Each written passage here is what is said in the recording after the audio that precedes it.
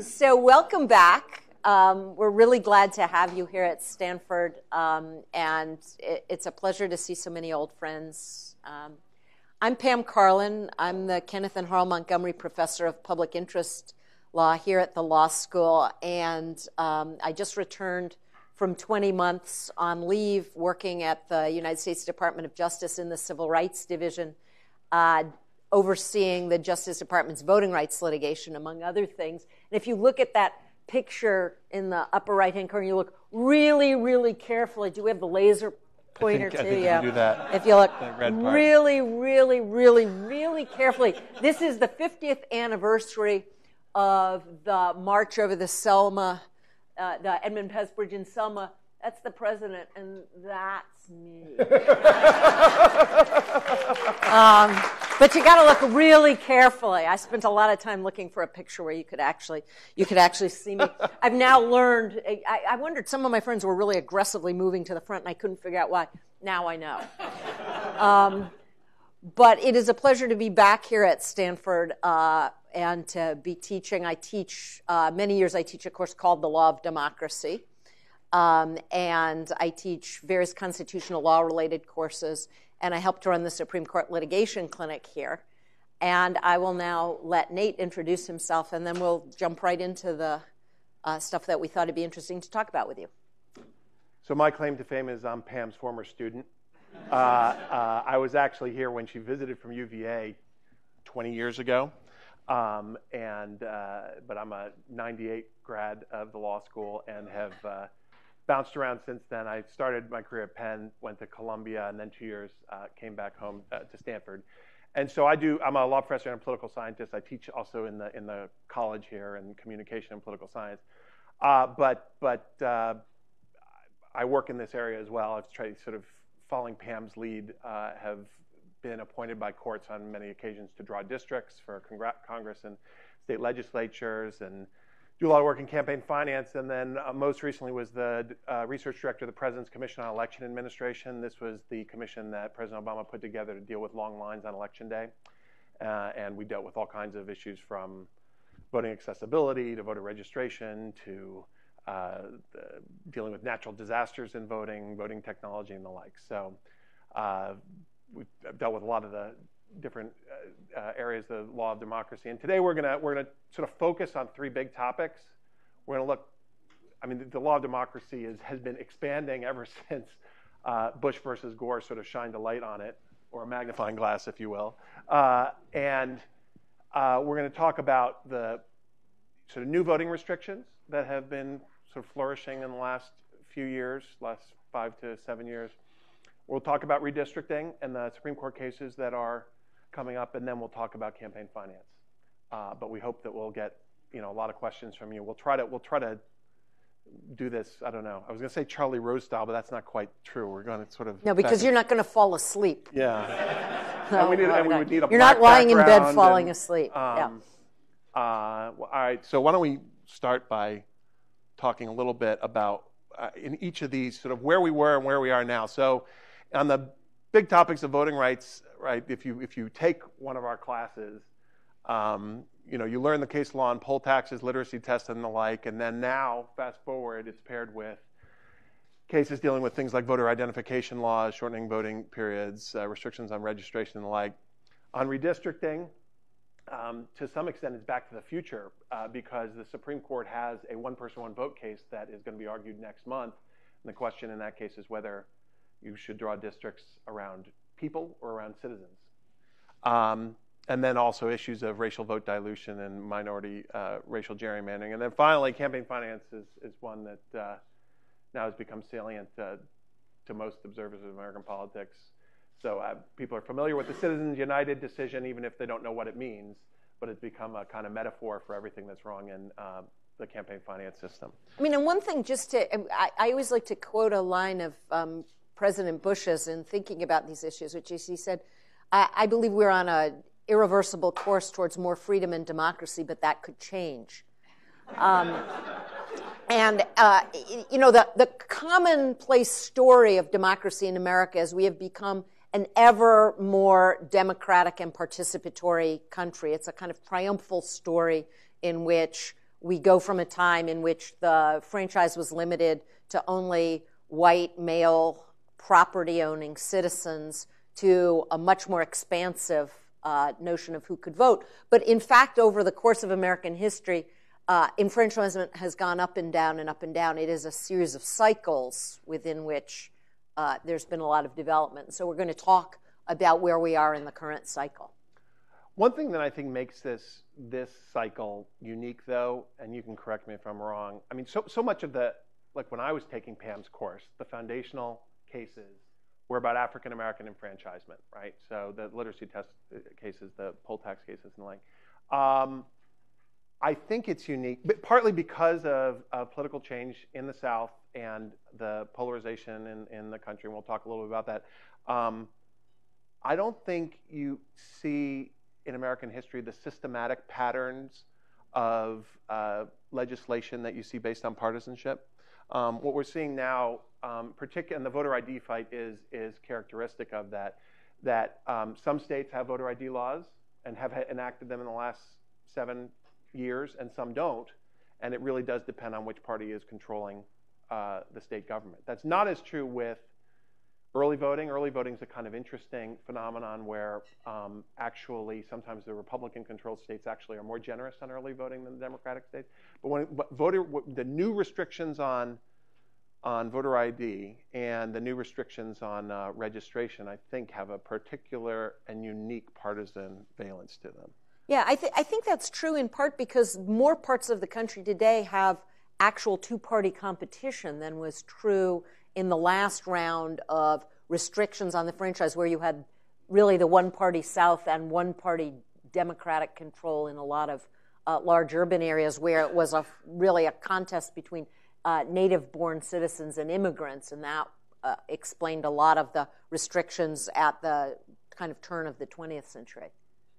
So here's where we are in the sort of legal debate over voter ID. So the Supreme Court upheld the Indiana voter ID law, what is it now, 7 years ago, in this case Crawford versus Marion County, and with an opinion actually written by Justice Stevens.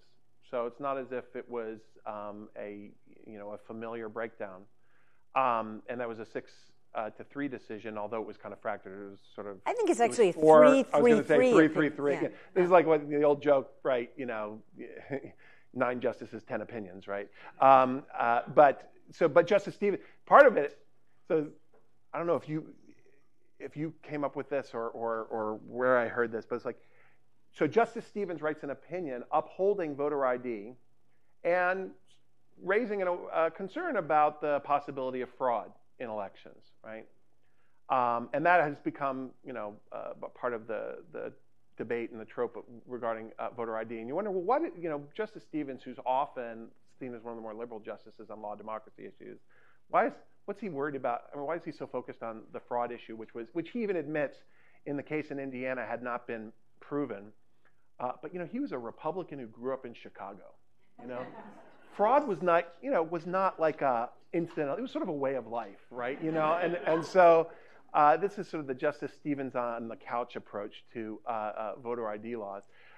But that case has made a big difference because now, at least on their face, many voter ID laws are constitutional. And the Supreme Court said that they are justified to combat fraud or the appearance of fraud. Okay, sort of a remarkable aspect of those cases. Let me put on my political scientist hat for a second. I should say you can tell when I'm a political scientist because I have data without opinions, and when I'm a law professor, I have opinions without data. And then if I'm a lawyer, it sort of depends on who my client is. But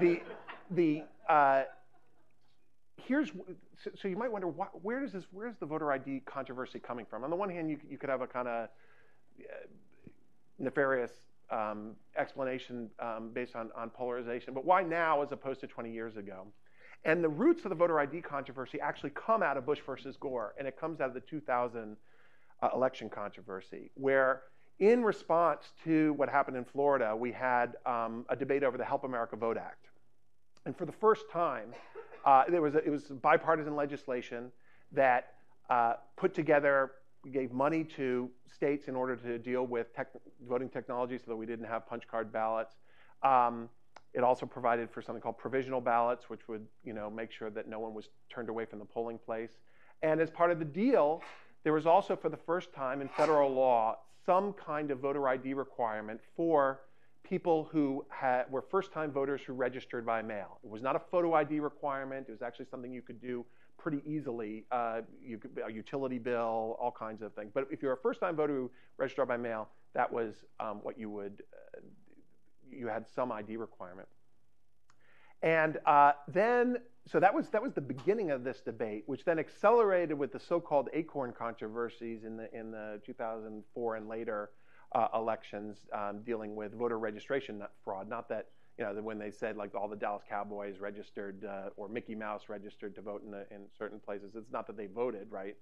That would have been interesting. But that there were errors in the voter registration rolls, and so that sort of accelerated. It then, because the Supreme Court intervened or conditionally blessed voter ID in Indiana, it really accelerated after that, so that now you have, all of the red states here on the right have, since even the 2010 election, have enacted new voting restrictions. Some of them, many of them are voter ID, and a lot of it, of course, depends on the partisan control of those states. I mean, one of the things that it's hard when you talk to an audience like this to get across is just how many people in America lack currently valid, government-issued photo IDs from the state they live in and intend to vote in. Because I wager everybody in this room has a picture ID issued by the government that you could use to vote. You have passports, you have driver's licenses, you have military veterans cards and the like. But in Texas, for example, which is where I worked on litigation this past summer challenging Texas's voter ID law, there are, depending on how you estimate it, somewhere between 600 and 800,000 people who are registered to vote. That is, Texas doesn't contest that these people are eligible citizens registered to vote who lack currently valid government-issued ID. Sometimes they lack it because they are too poor to have a car, and so they don't bother to have a driver's license. Or they're old and their driver's licenses have expired, and Texas won't let you use an expired license. Or they moved to Texas after they retired to live with their kids, and they don't need a driver's license. Or they lost their driver's license. Or their driver's license was suspended, and they had to surrender it to the state or the like. And so it is amazing how many people don't have government-issued ID. At the time that Georgia adopted its law, there was an estimate that a third of African-American men in Georgia between the ages of 18 and 35 who were registered to vote did not have driver's licenses. And so one of the things that's hard to get across in the debate is that there are a lot of people who don't have something that pretty much every upper-middle-class American citizen has. And that's why this argument about fraud has such traction, is people all say, well, you need a driver's license to get into you need photo ID to get into the federal courthouse. You need photo ID to get on an airplane. Why shouldn't you need it for going to vote? Yes, sir. California has an identification card. If you don't want to drive, you can still get a government-issued identification. Right, but in order to get one of those cards, Texas has those as well, you need a certified copy of your birth certificate, if you don't already have other valid government-issued ID. And one of the things, the testimony and witnesses that we looked at in Georgia, in Texas, in South Carolina, in North Carolina, where these laws were challenged, is if you were born at home in the rural South, you never got a birth certificate. If you can't remember which county you were born in, you can't find a birth certificate. And there are a lot of old people that can't remember that. If there is an error on your birth certificate in how your name is spelled, then you have to go and get the birth certificate corrected. In order to get a certified copy of your birth certificate, you have to pay $45. So there are a lot of hurdles here. My favorite example, which actually came from Indiana, was there was a woman who moved to Indiana from, I think it was Massachusetts, and went to get the ostensibly free card. They said, we need a certified copy of your birth certificate. So she wrote to Massachusetts, got a certified copy of her birth certificate, and went back. And then they said, this isn't going to be good enough. Why? Take a guess as to what the name was on the birth certificate. Exactly. So now they wanted a certified copy of her marriage license to show that the name under which she was seeking to register was the name of the person who was born these many years ago in Massachusetts. Now, this is expensive, it's time-consuming, and for people who are not used to dealing with government bureaucracy, it's intimidating and it's hard to do. So it's even states that allow for free ID often require you to pay for the underlying documents you need in order to get the free ID. And that's why it's actually kind of a problem. Let me throw out one kernel of hope in this debate, which is that, and this comes out of the work we did at the Presidential Commission, which is that this is one of those areas where technology could actually have an effect.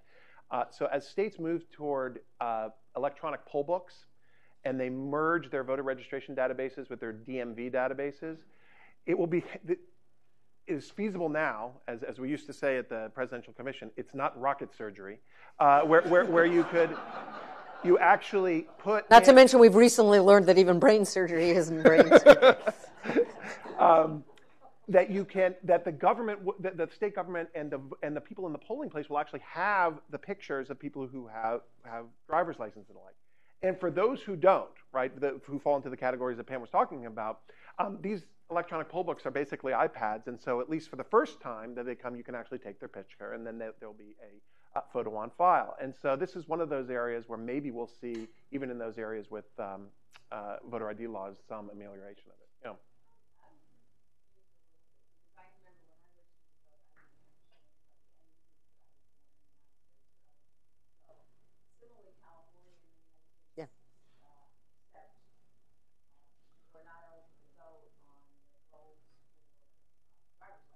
Yeah.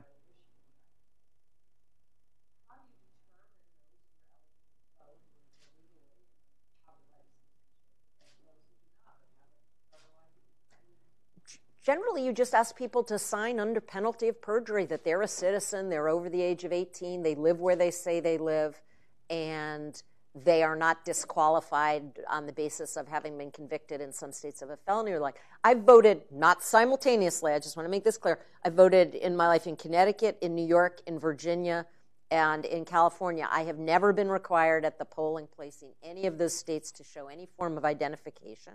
I've been required to sign the poll book in those places, but never been required to show any identification. And when I registered to vote in all of those cases, but California, where I used motor voter when I moved to the state, and I changed my driver's license, I just checked the box there. But in none of the other states was I required to show anything at the time I registered, other than to say under penalty of perjury that I was, in fact, a citizen of the United States eligible to vote. And there's very little showing. I mean, there is vote fraud in the United States. I don't want to deny that there's vote fraud. Almost all of the vote fraud in the United States that has occurred in the 20th or the 21st century involves inflated rolls and what I call wholesale vote fraud. That is either candidates or members of the political parties who are running the elections engage in the fraud.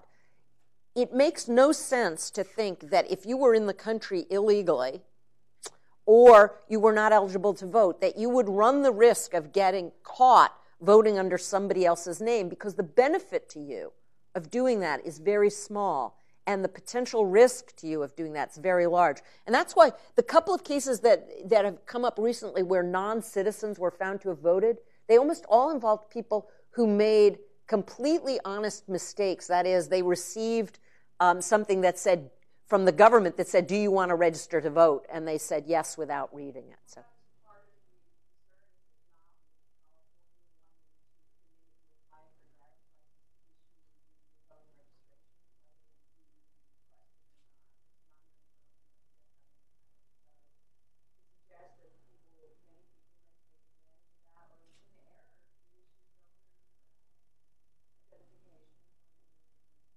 Well, there will be government.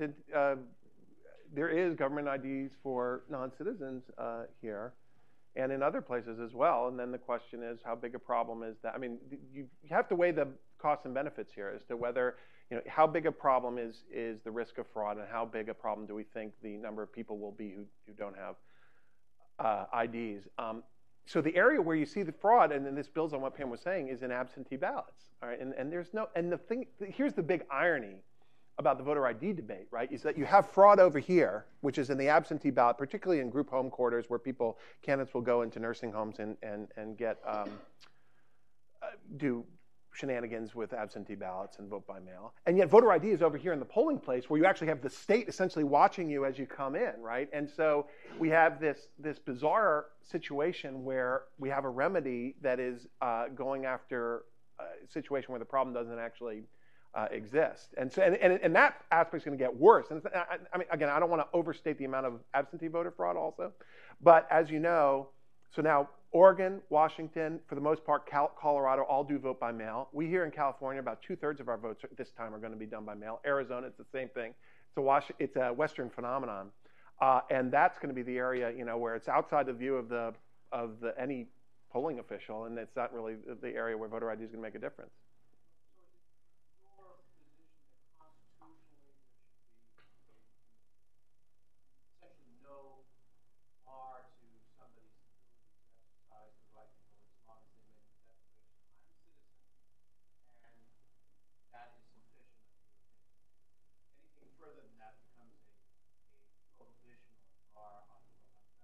No.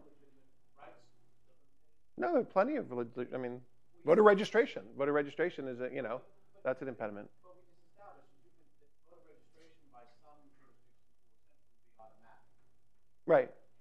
You will get that, and in California now, you apply for driver's license, or you will automatically receive that.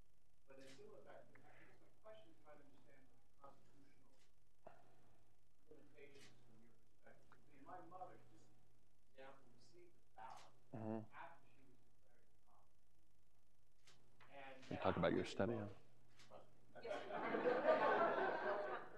I know that the ballot keeps on coming, and somebody exercised that right. There was absolutely no bar associated with competency, with nothing.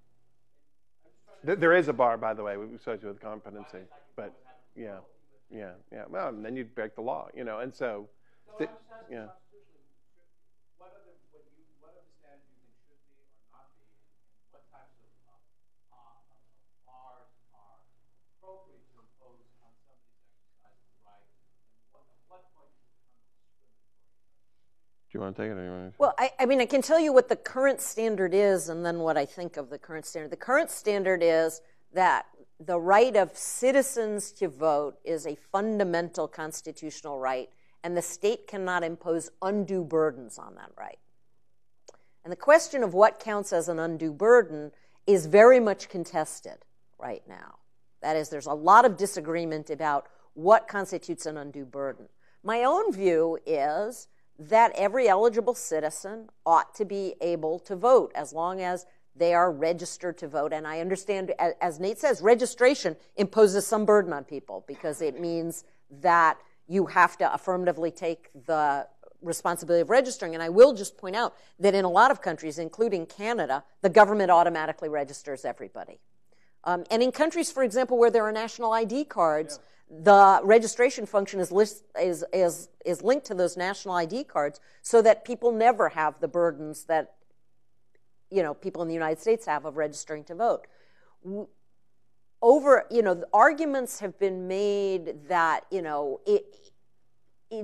some degree that are based, I think, on the implicit idea that people should be well informed to have to vote, and if you just allow everybody to vote, a whole bunch of people who are not well informed will vote.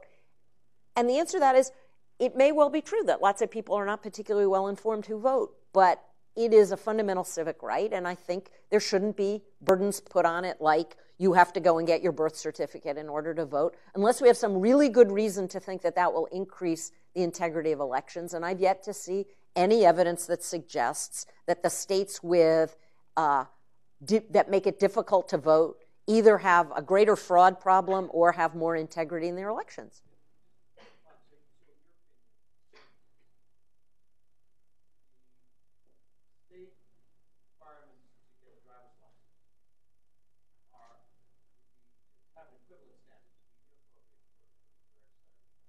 Absolutely. You have to pass a written test to get a driver's license.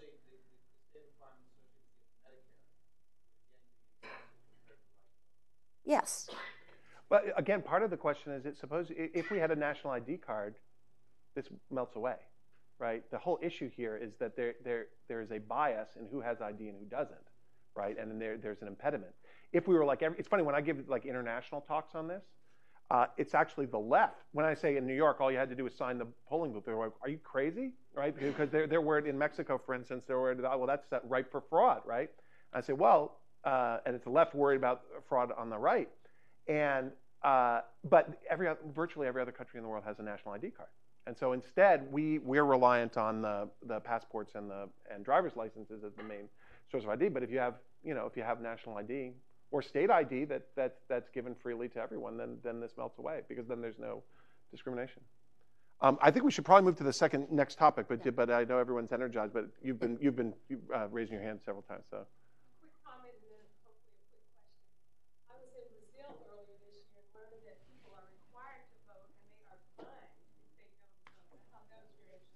Yeah. Yeah. Yeah. Well, and also you can't get government benefits in Brazil without showing up with the receipt from the last time you voted as part of. Yeah. I mean, which actually is more than the fine why people vote. So what's going on with Alabama? There's a lot on the Is that like the what's the matter with it's Kansas? It's the gift that keeps on giving. With the driver's licenses? Yeah. Yeah. Whole counties saying Yeah. that they can't afford to run the bureau that issues Right. driver's licensing, Right. and therefore people aren't going to be able to get the ID and Yeah. to register to vote. Is there activity at the President's Commission or in the courts, or what's going on this? Well, you can talk. Well, This is very new. I mean, there's been a little bit of backing down on the state. They're going to reopen some of those driver's licenses, and somebody's about to file a lawsuit about it. And of course, the irony of telling people who don't have driver's licenses they should go to DMVs to get driver's licenses is DMVs are generally set up in places where it's easy to drive to them. They're not set up in places where very few people drive, because then they're not really providing a service to drivers. But yeah, the Alabama problem is Alabama is requiring you to get the IDs from DMVs, whether they are driver's licenses or state IDs, and then they've closed the driver's license offices in, I think it's like 30 counties. Yeah. Why don't we move to the redistricting cases, if that's okay? And because there's been a lot of this, you're going to hear about this in the next month quite a bit. So this is also the gift that keeps on giving. And so here's where we are, which is that, strangely enough, the one-person, one-vote cases, which Earl Warren said were the most important of his tenure on the court, even more than Brown versus Board of Education, did not resolve a particular question which is coming up to the court next month, and that is, one person, one vote, but what's the denominator? Equal, numbers of what? Persons, citizens, and the like. There's a case called Burns versus Richardson where the court said, well, you can draw it on the basis of equal numbers of registered voters. You can draw it on the basis of equal numbers of people. We'll leave it up to the states. In Texas, there are a group of plaintiffs who are coming in and saying, well, no, if you believe in the equal weight of everyone's vote, which is what the one-person, one-vote cases they say was about, well, then it has to be equal numbers of eligible voters. And what happens in Texas, because of a large non-citizen community, some of these districts have twice the number of eligible voters as other. Yeah, we have a graphic. Oh yeah, let's. Wait. It's wait. I got to show this though, just Yeah. in my sort of my your historian's mode. right. Yeah. If you learn one thing, this was the original gerrymander. Where does the name gerrymander come from? Right, it's Eldridge Gerry, a governor of Massachusetts, who drew a district that packed his political opponents into this district. And the journalist who was looking at this said, "Wait a second, that's not a salamander, that's a gerrymander." And then this is the first cartoon. This was the gerrymander that was basically overlaid on the map you could see of the counties or the towns in Massachusetts. So, now you can whip that on a cocktail conversation. And then we have, the classic racial gerrymanders dealing with, this is the famous Tuskegee gerrymander, which excised African Americans from the city of Tuskegee. But what we have now, and let's see, is in this new one person. Well, these are your maps. Why don't you talk Yeah. about it? So, depending on where you live in the country, the number of people who are citizens of voting age as a proportion of the total population differs dramatically. And this gives you a sense in different congressional districts around the country, how many of the people who live in that district are citizens of voting age and how many of them aren't. So there obviously are some parts of the country where virtually everybody is a citizen and a large proportion of the citizens are over the age of 18. As you move into parts of the country that are more heavily Latino, two things happen. One is a lower percentage of the people who live in those areas are citizens. And the second is because the age kind of demographic profile in the Latino community is disproportionately young, a much higher percentage are under the age of 18. So when you get down to, for example, the congressional districts that are on the Texas-Mexico border in particular, and you get into some of the districts that are in the internal part of California, a much lower percentage of the people who live in those districts are 18 years old or above and are U.S. citizens. The census has always counted everybody. It's just a count of everybody who lives there. So the one thing in Burns against Richardson that was weird, and I've never really been able to figure out why this was so, is and it's a count on April 1st of the year ending in 0, is that for some reason, Hawaii in 1960 counted the people who were living in hotel rooms in Waikiki as residents of Hawaii. And they also counted all of the naval personnel whose ships were based in Pearl Harbor as living on Oahu. Now, obviously, those two groups of people are not bona fide residents of Hawaii in the way that lots of legal permanent residents of the United States and undocumented people actually live in particular jurisdictions. Those two groups of people, tourists and naval personnel, the tourists and the naval personnel live someplace else, but they got counted in Hawaii, and that's what the problem was in Hawaii.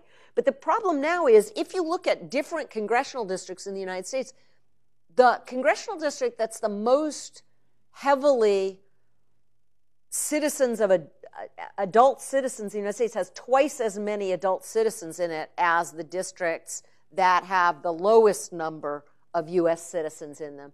And, for example, just to take Los Angeles, because it may be a particularly powerful example for those of you who are familiar with Los Angeles politics. Los Angeles County Commission has the largest districts in the country. The most heavily Latino district for the Los Angeles County Commission has half the number of citizens of voting age in it as the most heavily Anglo district. So if you're trying to equalize the weight of each person's vote, you have you would draw those districts in a very different way than if you're trying to equalize the number of people in each district. And the issue in front of the Supreme Court in the Evanwell against Abbott case is, does the Constitution require you to use one number or the other, or does the Constitution give the state the choice as to which of these numbers it wants to use? I filed a brief in the case on behalf of myself and other redistricting experts on the very nerdy point that we don't actually have a list of citizens in the United States. I mean, you all think that we know where citizens live, and all of the data here about citizenship is actually based on surveys, the American Community Survey. And so even if you wanted to redistrict on the basis of equal numbers of citizens, and we certainly don't have a database that talks about eligible voters. That we don't have. So you can't actually redistrict on the basis of equal numbers of citizens, even if you wanted to, unless you're willing to use survey data, which are averages over the previous 5 years. And so I'm hoping that the court just, says we can't even deal with this issue because there's no real remedy for the plaintiffs that they're trying to bring it. It's a remarkable case on many levels. It would have huge effects in representation if the court then says, as a rule, that it's constitutionally required to draw equal numbers of districts around eligible voters. Yeah. But you don't really know how many people there are. No, but we have a census which will have, you're right. But look, and at any given time, right, the day after the census, everything's changing anyway. It's like I used to say, the one person, one vote case is dealing with Congress, really do require equal numbers of people per district for the most part.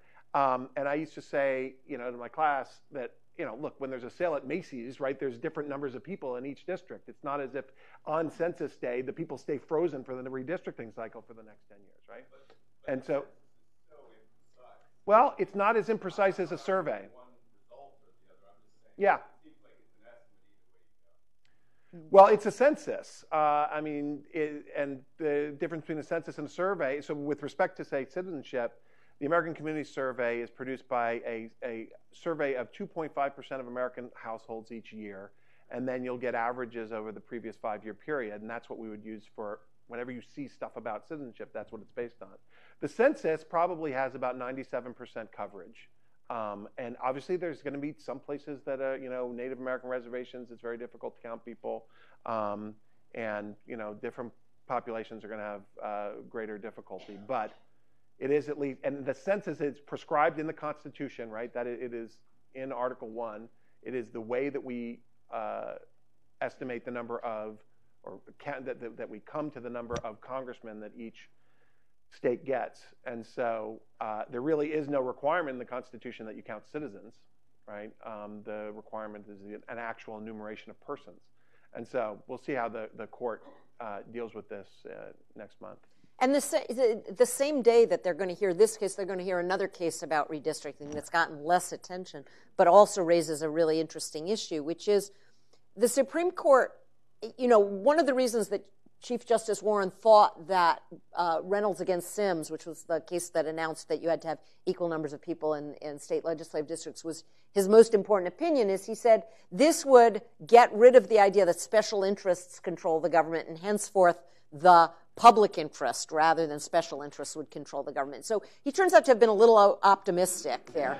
But one of the things that the court has had trouble doing since then is they got rid of one kind of gerrymandering with one person, one vote, which is you can no longer draw districts and just stick with them for the next 50 or 60 years, the way that states did between 1900 and 1962, when Alabama did not redistrict once between 1900 and 1962. Illinois did not redistrict between 1900 and 1950-something. And so people really had moved around a lot. The suburbs had grown up and just weren't represented at all. Rural areas had lost huge population, but they held a majority of the state legislature still. And they got rid of that. But almost immediately you started having what were referred to as equipopulous gerrymanders, which is Nate and I have both worked on these, and the sophistication of the models that people can run through computers make it true now to say in a lot of states that rather than you going into the voting booth every 2 years and selecting your representatives, every 10 years the representatives go into a closed room and select you. So that we know and we can predict what's going to happen in the next congressional district, and probably, what would you say, in 400 of the 435 districts, Nate and I can tell you today who's going to win those districts without knowing who the candidates are, without knowing what the economy looks like, without knowing anything else, because the districts were drawn by politicians to protect one party or the other in the districts. And sometimes it's one party seizing as many seats in a state as they can, and sometimes, as in California before the Independent Redistricting Commission, it was the two parties getting together and essentially protecting all the incumbents in Congress. Let me offer one friendly amendment on that, which is that it's not just the people behind the curtain, but because we have become so polarized and predictable in our partisan preferences, geographic political segregation, even apart from nefarious gerrymandering, is going to predetermine so many of these districts, which was not as true when there was a huge middle in American politics which people could cater to. And so, I mean, think about, what would you need to do in order to make Nancy Pelosi's congressional district competitive, right? You'd have to join Find people in Fresno. I was going to say, you've got to join them with parts of rural Nevada. I mean, that's what's going, so it is very difficult. And that's not atypical, right? So, and you've seen the maps when they do sort of red and blue maps around the country as to where the disproportionate Democratic and Republican votes are coming from. You get obviously large in any of the big cities, for the most part, you're getting disproportionate Democratic majorities. Rural areas are going to get more Republican majorities. And so even under the best of circumstances, and I've only worked for courts when I've drawn the districts, 80% of the districts are going to be non-competitive at the general election, right? And the question is that remaining maybe 10 or 20%. Yeah. Has the California Independent Redistricting Commission made any difference? So the answer to that is yes, but. And the reason I say yes, but, is the first time any independent redistricting commission draws the districts, it has a big effect because they stop taking into account where the incumbents live. And so they create several districts that wouldn't be competitive if politicians were drawing. Well, it's also as compared to what? So part of the problem from a sort of political scientist standpoint is that California voters, didn't give us a good natural experiment, because what they did is they changed both the redistricting commission and the open primary system at the same time. Yeah, the top two. You ended up with this problem where, there was greater competition after the redrawing of the lines, and you had some of these Democrats, incumbent Democrats, that were drawn in the version in LA, the so-called Sherman-Berman race, right, where you had these well-financed Democrats whose, the biggest difference between them was 2 letters in their name, and they spent something like, I don't know, $15 million between them on a race. And so, there's competition, but, is that the kind of competition you're sort of looking for with independent redistricting? I'll say I was a skeptic about the California Commission, and I think they did a remarkable job. I was sort of surprised that they did as well. The but piece of it is we saw this in Arizona, where it's the second time around. This case is from Arizona, the new one. Is that the second time around, the various political groups in a state will have figured out more on how to game the system, how to approach the redistricting process, what to say to the independent commissioners to induce them to draw districts one way or another. And so a lot of what's going on with independent redistricting commissions, it's really hard to know the second time around whether you get the same benefits of kind of perturbing the system you get the first time around. And the other thing is the Supreme Court has shown itself completely unwilling or unable to deal with partisan redistricting straightforwardly. So instead of saying we're going to come up with some rules about just how much partisanship there can be in the redistricting process, they try to ratchet up or use other rules as ways of getting there. And they've tried to use one person, one vote this way. And up until quite recently, the assumption was when you drew state legislative districts, as long as the biggest district and the smallest district didn't differ by more than 10% in their total population, the state could do whatever it wants. And the case that they have that's going to be decided the same day as the one person, one vote case is about whether you can look behind the curtain even when there are small deviations, because the claim is that the Arizona Independent Redistricting Commission took partisanship too much into account, even though none of the districts is more than 10% larger than the smallest district. So the court is going to have to get into how much do they want courts trying to police the fairness of the political process. And I think a lot of the temptation for these independent redistricting commissions is if the courts aren't going to police the process at the back end, let's change how the process is done at the front end. Well, let's move to campaign finance, but one last question on this. Or was he there had his another one? hand Sorry. up as well. So the two. Yeah. I have the perception that the percentage of non-competitive districts is quite a bit higher. Yeah. A certain amount is going to be inevitable. It is quite some, I think this is toxic for our governance and society. If there were a groundswell of people perhaps on both sides of the aisle who actually want to do something about this, what would be the right approaches? Legal attack in courts or Well, the partisan gerrymandering jurisprudence basically is one of those areas where, Justice Kennedy is waiting to hear from the oracle, and it's just up to him because you have 4-4 and 1 in the last case. And so there is the possibility with this that a presidential election could affect the jurisprudence of partisan gerrymandering if there's a resignation. Otherwise, look, I am a little bit afraid, actually, about the courts getting involved in this political thicket, as we, to use them, only because I've probably dealt with, 25 judges at this point, drawing districting plans for them. And this. Everyone who's employed me has been, straight shooter and done a great job, but stuff creeps into the process, and it becomes extremely difficult for them to separate out what are legitimate and illegitimate redistricting principles. What we've done in California is a bit of a model. I mean, it is a Rube Goldberg kind of process that we have here, but it did, and so I think this is one of those areas where experimentation could maybe produce something. Yeah. Arizona resident here. I don't know if you heard in the last week, but a legislator proposed it will never pass in Arizona because it actually makes sense. But for those of you who don't know, the current redistricting commission has one independent, the other 8 are all members of the parties. Republican legislator actually proposed 3 Republicans, 3 Democrats, and 3 independents. Yeah. Who are actually the majority of Arizona voters, and that you have to have 7 votes to approve it. You have to get an outsider to approve it. That might actually make it. That's more like the California system where we have 15 and 555. The problem, you see, what happened in Arizona, and this is really the background to this case, is that you have the independent chair who then was accused of being biased toward the Democrats, and then she was impeached, as you know, from the Senate, and so it was a whole long drawn out issue. And look, to their credit, let me say that I don't know how you feel about this, Pam, but you look at I don't think in the end the plan that they drew was intentionally biased one way or the other, but they overpopulated the Republican districts, they underpopulated the Democratic districts, even though it's within the, say, plus or minus 2 or 3%.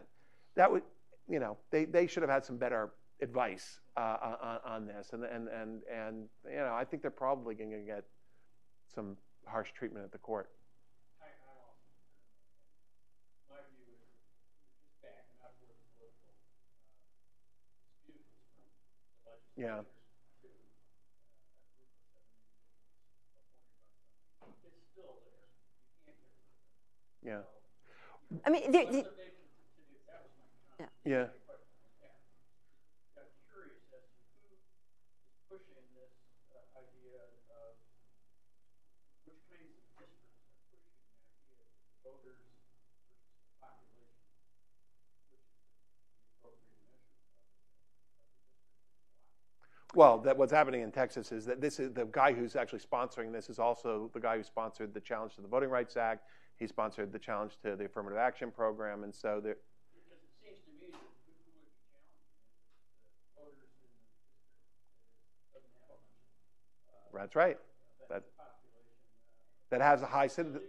I mean, But people who are in high citizen areas. Yeah. And that's what's happening. There are 2 different things going on. One is the question of what's the legal claim and which sort of person has to be the plaintiff. And the person who has to be the plaintiff is somebody who lives in a district that has large numbers of citizens in it and says, and very few people who are non-citizens, and says, my vote is being degraded. The question of who's going to benefit or lose from this is, honestly, the Republican Party benefits from this, from going to because the districts that have large numbers of non-citizens in them are all electing Democrats. And so if you require more of those people to be in the districts, then you will end up with seats that are now held by Democrats going to Republicans, because of just the nature of who lives in the districts that are involved.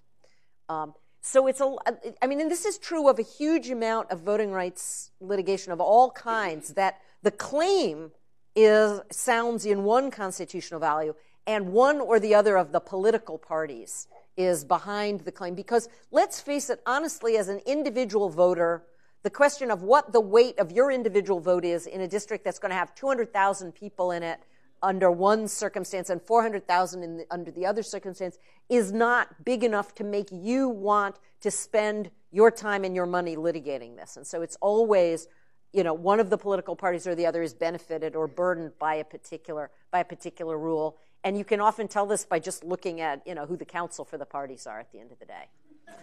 Why don't we move to campaign finance? Why don't we move to campaign finance? So in finance? the last 10 minutes or so.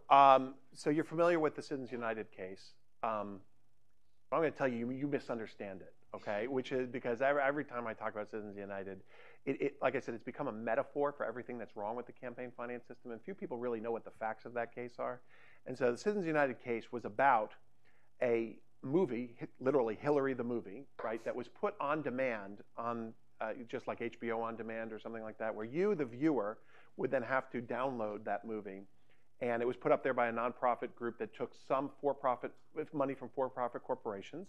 And it was a total hatchet job on Hillary Clinton, as happens.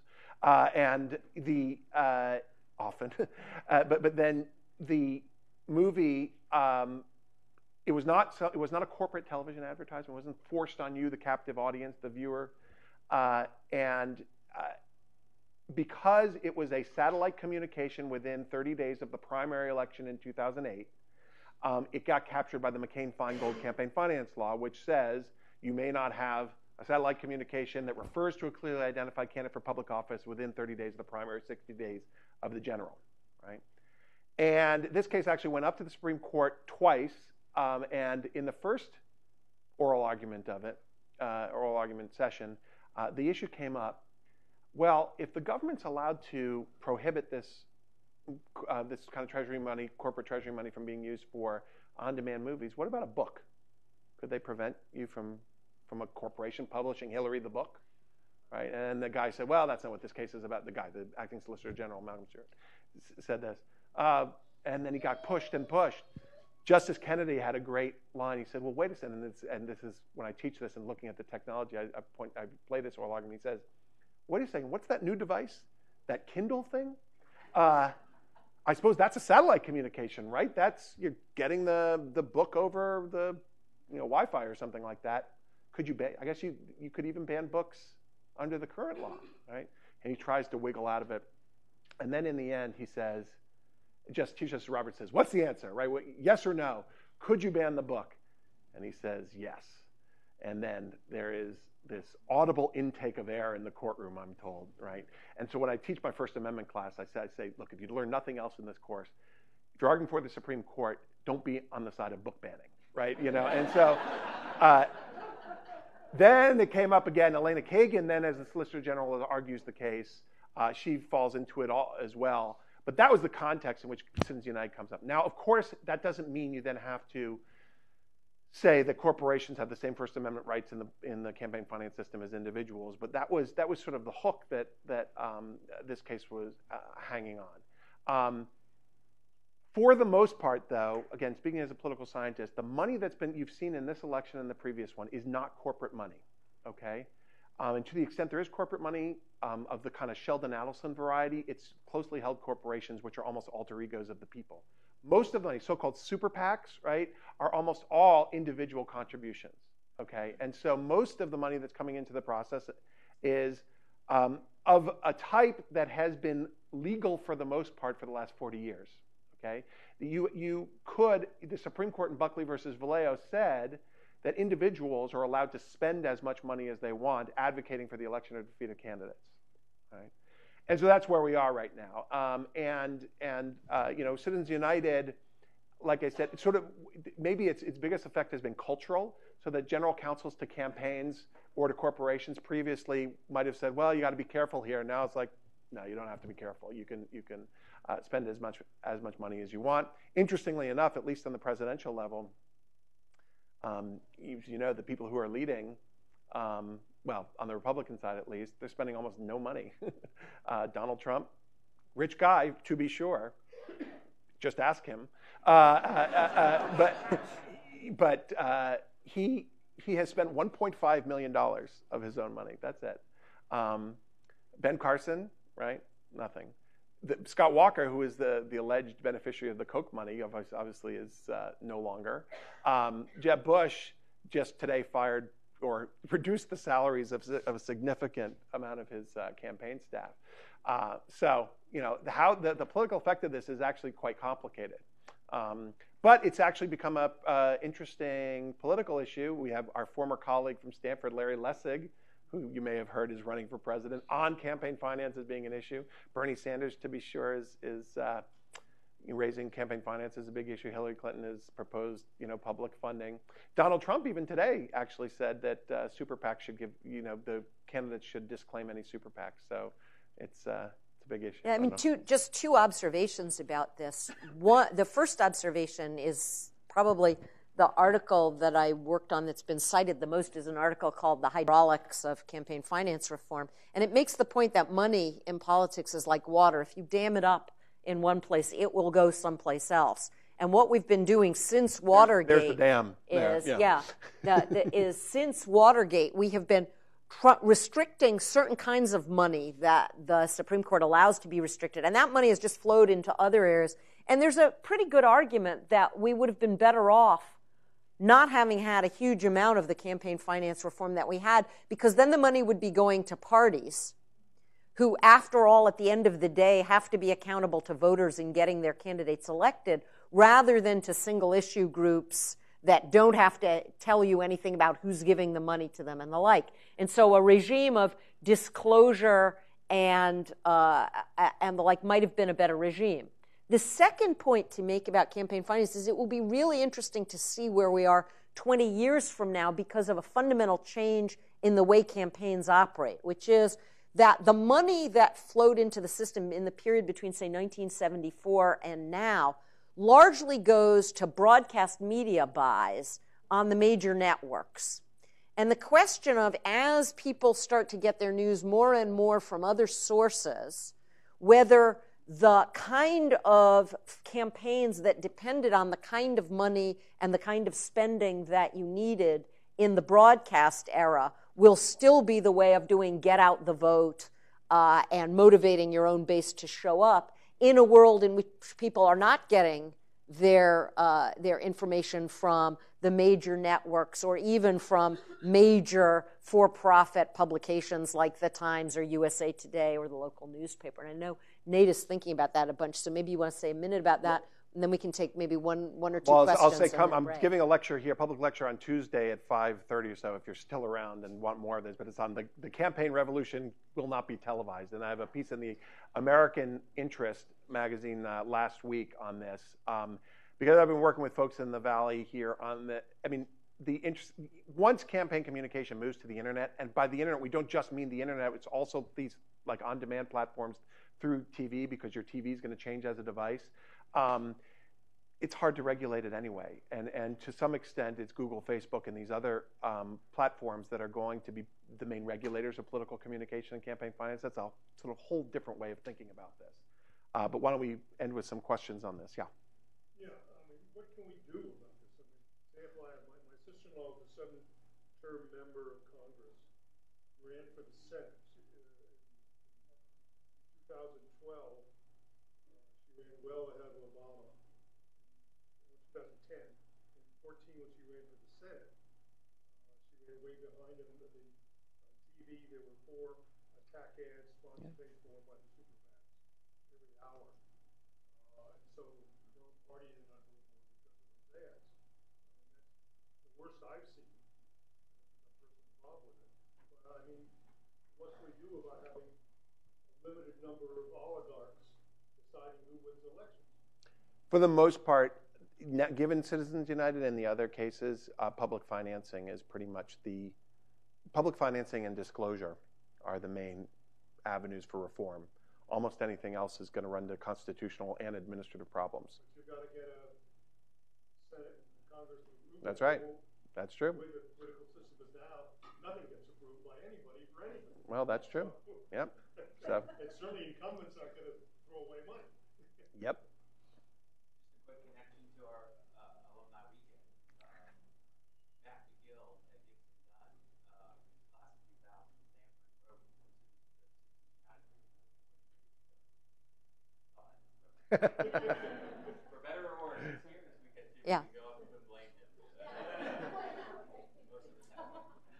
Yes, ma'am. I gather you're suggesting that there's not a very good correlation between the amount of money in campaigns and electoral success. But I'm guessing you're not saying that aren't concerned about the connection between contributions and expenditures and, on the one hand, and access. So on the first thing, the political science on this is kind of complicated about whether the more money you have, does it actually increase your probability of victory, right? And that's a very complicated relationship. The short answer is no, but there is a threshold. Obviously, if you have nothing, then you have no chance. And the question is, when do marginal returns diminish? Okay, but that's a quick response to a complicated question. On access, there's also really no debate. No question that people who give money get access. On influence, it becomes really difficult because then you have to figure out, in an alternative universe where there wasn't a campaign contribution, how would they have voted? How would they have performed on a particular issue? And that's where the evidence is hard to find, right? And part of it is, given how polarized our political system is right now and how predictable now congressman's vote is based on political party, the money, you know, if any of the money, I mean, where money is going to have its biggest effect is on a low salience issue, right? Or on whether something gets put on the legislative calendar, stuff below the radar, right? Then you're going to see big effects. And for the most part, you know, corporations spend a lot more on lobbying than they do on campaign contributions, and that's the area where they spend at least 10 times as much. And so that's what's been happening. We need to stop because I know you all have somewhere else that you're supposed to be fairly soon. We'll stay around for a little while, so if people want to just chat with us, that would be great. But I want to, you know, not keep the rest of it.